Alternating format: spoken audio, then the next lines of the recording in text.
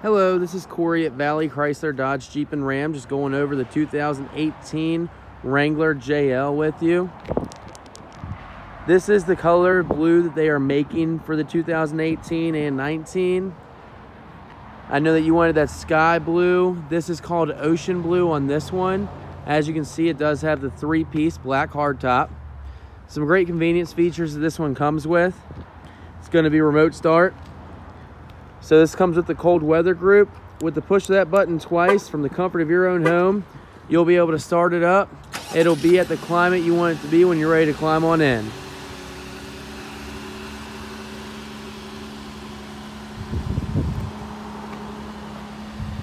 Of course, with all the JLs, you do have a backup camera. I'll show you where that displays. We'll climb up inside and go over a couple of the features for you. This is a Sport S model. Pretty well equipped for a Sport S. As you can see, you have the black cloth interior. Plenty of room in the back seat for your passengers. Of course, you can fold those back seats down as well.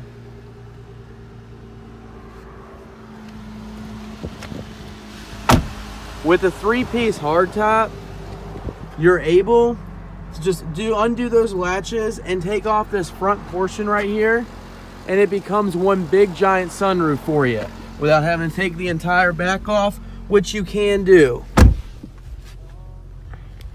One of the first things you see when you climb into the vehicle is going to be that nice 7-inch screen. It's going to tell you everything that's going on with your vehicle as you're driving down the road. As you can see, you have a nice odometer setup as well. You have your steering wheel mounted controls. You can connect your phone, be able to answer, hang up phone calls, change your radio station, change the volume on your radio, and set your cruise control. You do have your automatic headlights right here with different modes to it. And as we move over, you do have your convenience group, which comes with the 7-inch touchscreen display, which also offers Android and Auto CarPlay. So whether you connect your Apple phone or your Android device, if that's what you have, it'll be able to display basically your homepage right there on the screen, and you'll be able to listen to stuff as Pandora, Amazon Music. You can even use Waze Maps. You can use your Apple Maps or Google Maps right there. So you basically have navigation with the car itself as long as you have one of those phone providers. Now you do have the XM Sirius radio that comes with the free subscription. You can connect any media files you'd like to it. You can control your climate right with the press of a button. It's dual climate control, so your passenger can have it set to their settings while you have it set to yours. Now you do have as well all the updated Uconnect apps that it has to offer. When you go to the controls panel, with that cold weather group, you can see that you have heated seats and a heated steering wheel with that. Your phone connectivity is going to be when you plug in that phone, where you can see that home screen of your Apple or Android. And you can even go to settings and personalize it to exactly how you want everything set up to be.